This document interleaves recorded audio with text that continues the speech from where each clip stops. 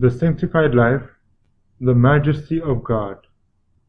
As John meditated upon the glory of God displayed in his works, he was overwhelmed with the greatness and majesty of the Creator. Should all the inhabitants of this little world refuse obedience to God, he would not be left without glory. He could sweep every mortal from the face of the earth in a moment and create a new race to people it and glorify his name. God is not dependent on men for honor.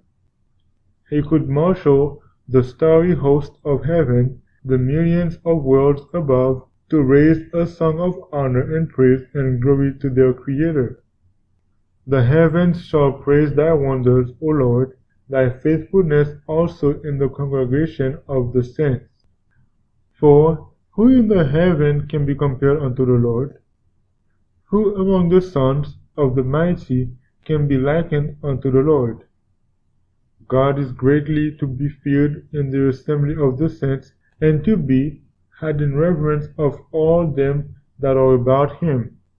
Psalm 89, verses 5 through 7. The Sanctified Life, Chapter 9, John in Exile.